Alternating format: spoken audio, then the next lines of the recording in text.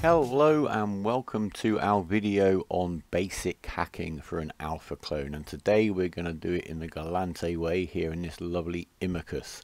Now if you've seen some of our other videos, you would have seen me do some scanning in a heron. The difference between the two is basically here we've got 3 low slots instead of 2 on the heron and 4 mid slots instead of 5 on the heron.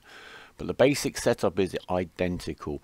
Core probe launcher 1 is of course absolutely essential to launch the probes, and today we're just going to use the basic core scanner probes, not the Sisters of Eve version, which are much more expensive. We're just going to see how far we can get with a small gravity capacitor upgrade. Boosts our scan strength, and the emission scope sharpener boosts the strength of our Relic analyzer, which is fitted right there in the mid slot. We've also gone again with the cargo scanner rather than fitting a data analyzer. Now we'll talk about that in a moment. The scan range finding array gives us another boost to our scan strength, so we can get the signatures up to 100% unlocked. And we've got the restrained micro warp drive to get us between the boxes on the sites as quickly as possible, save time. In high sec you've got the competition of other pilots, in low sec etc you have the competition of people trying to kill you. Down at the bottom we've got a warp core stabilizer which stops us getting pinned by a warp disruptor. We've got the restrained inertial stabilizer and the nanofiber internal structure. They're basically to make the ship agile and more fast to get into warp as quick as possible. I'm going to turn off the warp core stabilizer. You'll see there that our targeting range is 40 kilometers, just over. It halves for each warp core stabilizer you got fitted. That's not a real problem really for this role and this ship. We've got to be within 5 kilometers to use the analyzers, and the cargo scanner 20 kilometers is really long enough range to check the boxes. In the cargo hold we have the data analyzer, and we do have a set of the Sisters core scanner probes just in case we get stuck. You'll see those scanner probes are worth 3 million, so the actual fit of this ship is about 800,000. It's actually just under. And just a little bit of detail on the fit and why I've made some of the decisions that I have. I fitted 1 scan finding array. Now that is very useful. I think it does the job. It's boosting our scan strength by 5%. I've seen people fit 2 of those and take up 2 mid slots, and I think that's total overkill. The emission scope sharpener gives us 10 points bonus to the coherence, basically the strength of our Relic analyzer, and I believe you make more money on Relic sites in general than you do on Ghost sites. The gravity capacitor upgrade is giving us another 10% scan strength bonus. I think that is more than enough. I've seen guys using fits with 2 scan finding arrays and 2 gravity capacitor upgrades, and I think that's total overkill and a waste of a rig slot and a waste of a mid slot. That's my opinion. I think you're just overpowered there. I'd suggest you upgrade ships as you need to. And there's also the Sisters of Eve scan probe launcher, which costs I think over 20 million ISK. And again, that's another 10% bonus to your scan strength, but I think it's overkill. I really do. I've never fitted one of those to a ship. Right, we're going to get scanning now.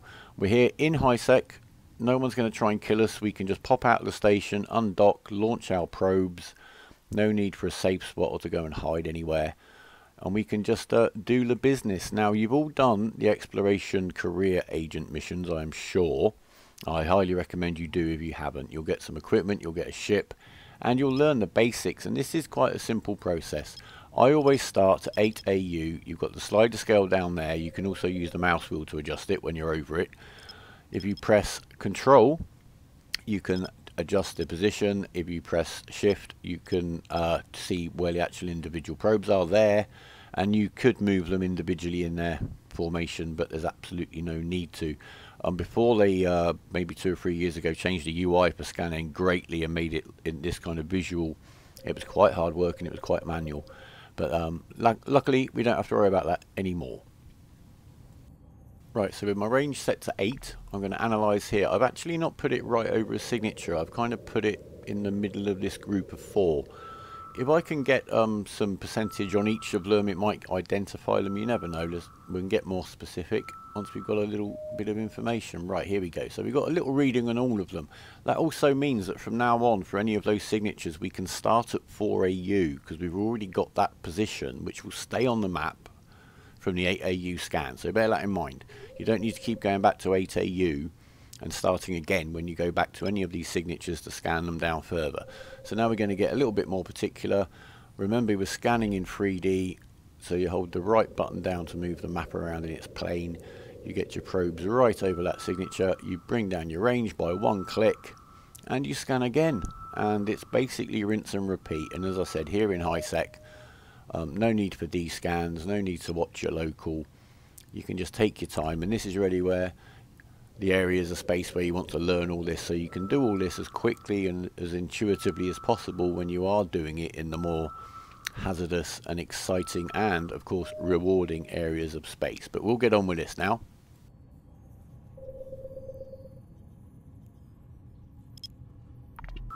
And the first signature we've got is a relic site, and we're down to our minimum scan range, quarter AU, and we've only got to 86%. Now we are using the basic probes, remember.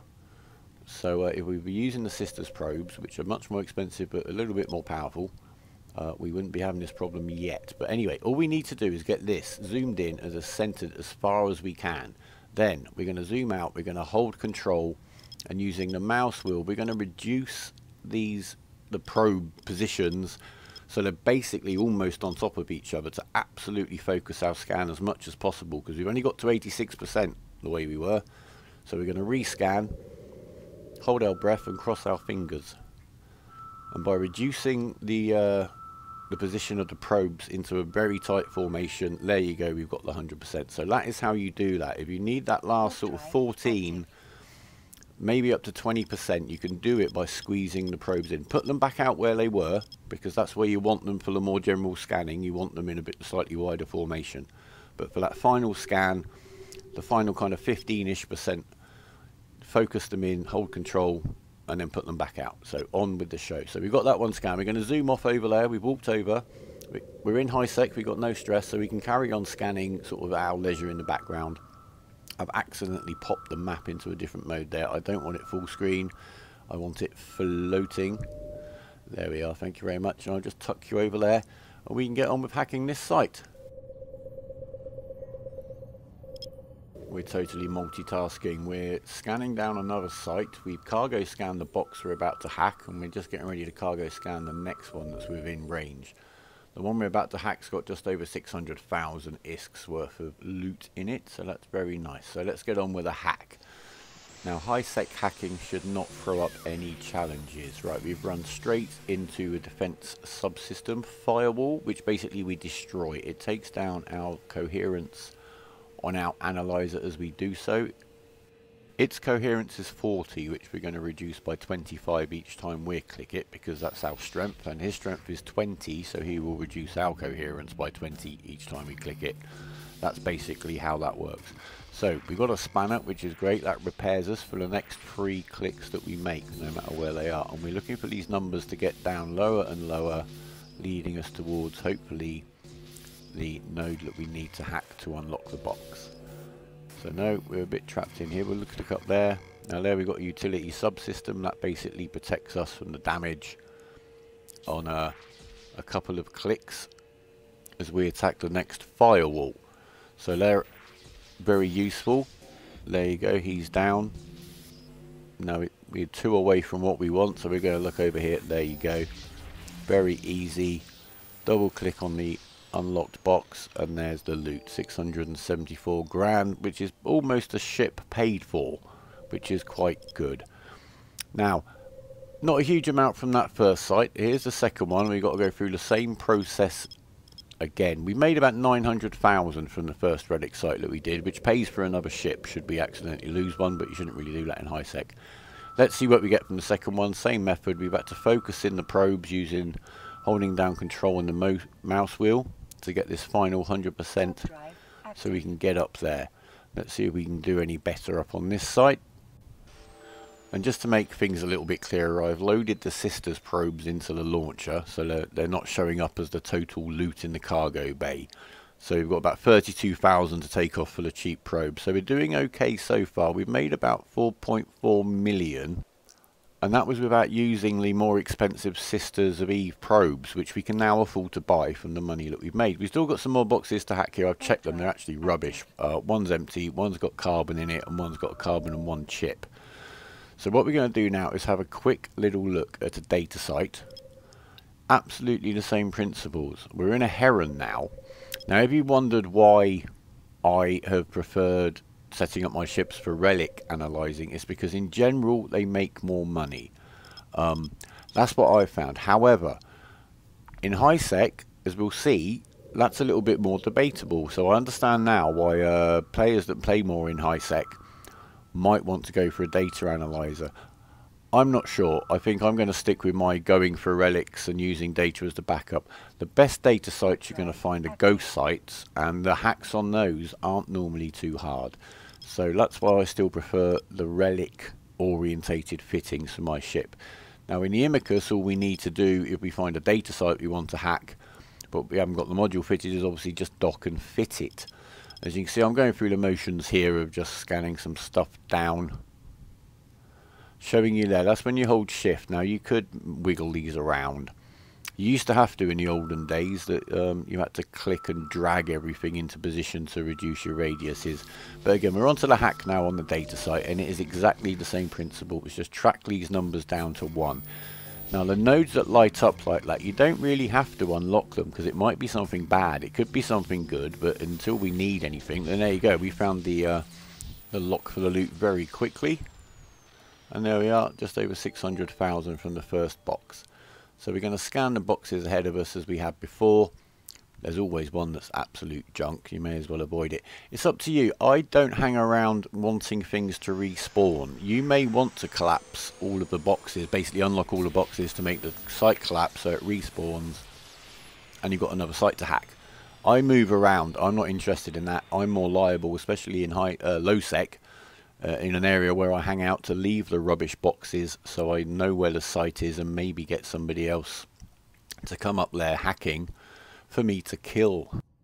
So we've cleared that data site. The other box that you can see on the overview is actually empty, so I haven't bothered. And we've made, if we take off the cost of the probes, about 3.5 million. We've also got the blueprint for the ancillary small armor repairer, which is very handy. And we can make up to 10 of those off of that blueprint. So yeah, we can make up to 900,000. And have a look at my industry guide if you want to see how to build them. Right, scan ships are not just for scanning signatures and hacking. So let's show you a little trick. I'm taking off the core probe launcher. I'm going to fit onto my heron, and this will fit on any of the scanning ships. What I'm doing now applies to all of those ships. You will see that the difference between the expanded probe launcher, which you need to fire combat probes into space, is a huge amount of CPU on your fit. So all you need to do is turn off these. If you're using combat scanners, you're not necessarily going to need your analyzers, so simply switch them off, fit the expanded core probe launcher and the combat probes. I've got the Sisters of Eve because I don't think if you're going to be combat probing, you want to be messing about with the cheap ones. I've actually spotted some Tech 2 drones that seem to have been abandoned on my travels. I've seen them on my D-scan, and I'm going to go off and try to grab them. And I'm just going to check the filters on this screen to make sure everything's switched on. You can adjust it there to reduce clutter. You won't find you really need to in high sec and really low sec, but in wormholes and null sec, where you can get a lot of signatures and anomalies and you want to switch some of them off. So use the filter to tidy up your screen. Right, so we're off to the next system, which is where I spotted the probes, the drones on my D-scan. And we're going to scan them down, which is exactly the same process and principles as scanning down a signature. You just need the combat probes and the expanded probe launcher to fit them in. D-scanning, etc. I've covered in other videos. I'm going to link to my low-sec ratting and hacking video because that gives you a bit more detail on how to defend yourself with the D-scan, etc. The link in the description. I do advise that you watch that. Goes into a little bit more about low-sec life. Here we go. On the D-scan, we've got the 5 Infiltrator 2s that are probably going to be worth 2 or 3 million. Not a huge amount, but they're there, so why not get it? There's one guy in local who's in that Ishtar.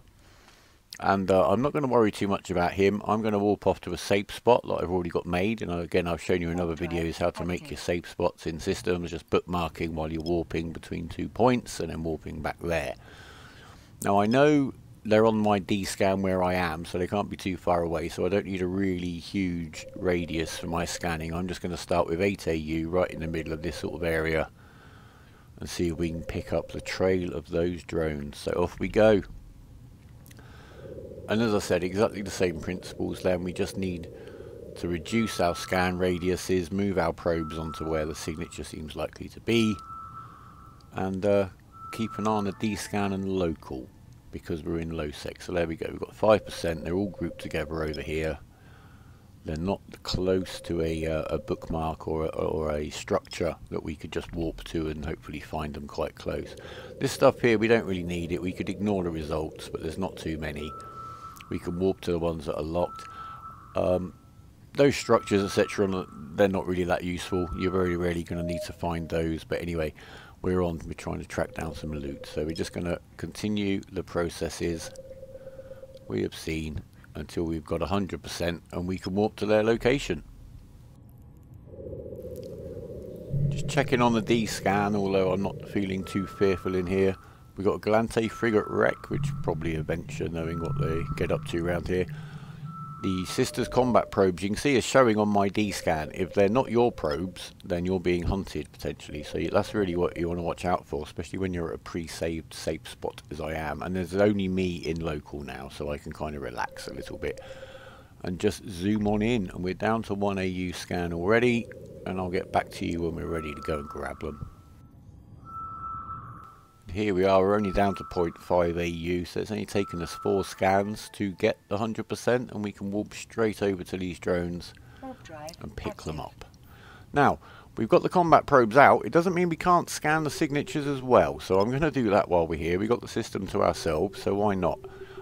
Yeah, do bear that in mind. You can't not scan signatures just because you're using combat probes. They may not be as strong as the core scanner probes, but they can do the job. And while we're here, why not? Let's see what we can find. Now, we've walked to where these drones are, as you can see on the overview, and all we have to do is get within 2,500 meters and just scoop them to cargo hold or scoop them to drone bay, depending on whether you've got space, etc.